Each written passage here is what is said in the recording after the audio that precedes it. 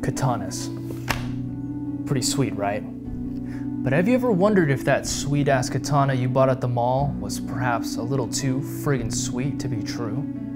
Perhaps the man with the ponytail who sold it to you told you it was battle-ready and made of glorious Nippon steel.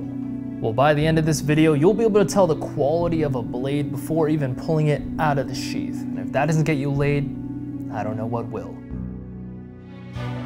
Is your katana real or fake? We live in a world full of lies and deception, and if you don't know anything about katanas, you could get totally ripped off. Can you tell the difference between high carbon steel and fork metal? In order to do so, you'll need to know what makes a katana real or fake. Nowadays, you can buy katanas anywhere. You can get them on Amazon, pawn shops, that one weird store in the mall that sells dragon statues. For comparison, I have two katanas here. One is an authentic Paul Chen Kami katana, priced at around $2,000. This thing has it all, a hand-forged, folded K120C powdered steel blade that's differentially hardened using traditional methods. You can clearly see the tight grain pattern created by the folded steel. This sword is furnished with the highest quality fittings that Paul Chen offers, including real gold inlays and beautifully handcrafted details. This sword truly is a work of art. And today, we're gonna compare it to this $200 sword I bought on Amazon yesterday. For starters, you gotta consider how much you're spending and where you're getting your sword from. If you're buying a $20 katana off eBay from a guy who calls all his swords battle ready, full tank Damascus steel, then he probably looks like this and you're probably gonna have a bad time. And the nice thing about these practice katanas, oh, that hurt. The only website I know that sells real swords and calls them battle ready is Cult of Athena, but that's because that website was made in the year 2000 and it hasn't been updated since. I feel like I'm gonna throw up.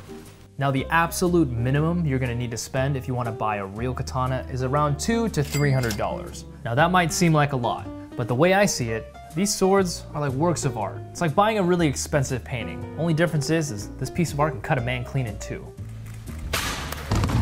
Most of the time you can tell the quality of a blade just by its furnishings. No one's gonna dress up a crappy blade with nice fittings. One of the easiest ways to tell if a katana is fake is by the thickness of the sageo.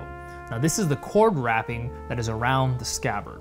And it's a guarantee that if they skimped out on this, they definitely skimped out on the blade.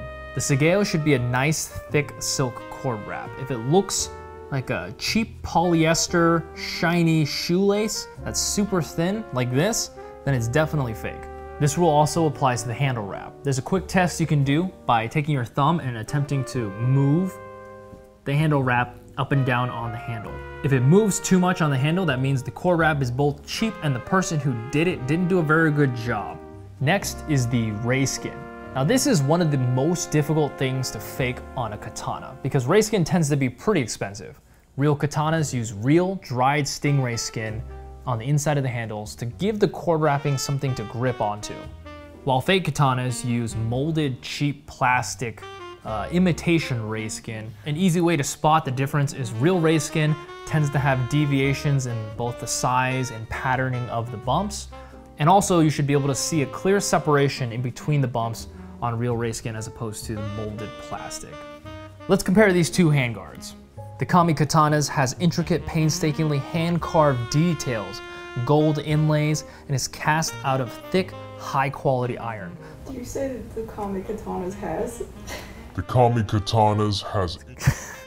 Now onto the Amazon sword. The handguard looks cheap and brittle. The gold is painted on poorly. I wouldn't trust this handguard to protect my hand from even a judo chop. And you got your ninja chop. Let alone a sword strike. First, I'm gonna take a look at the Amazon sword. What? Huh, okay, well, I guess it's to protect the scabbard from the oil? I don't know, or maybe protect the blade from the inside of the poorly made scabbard? Okay.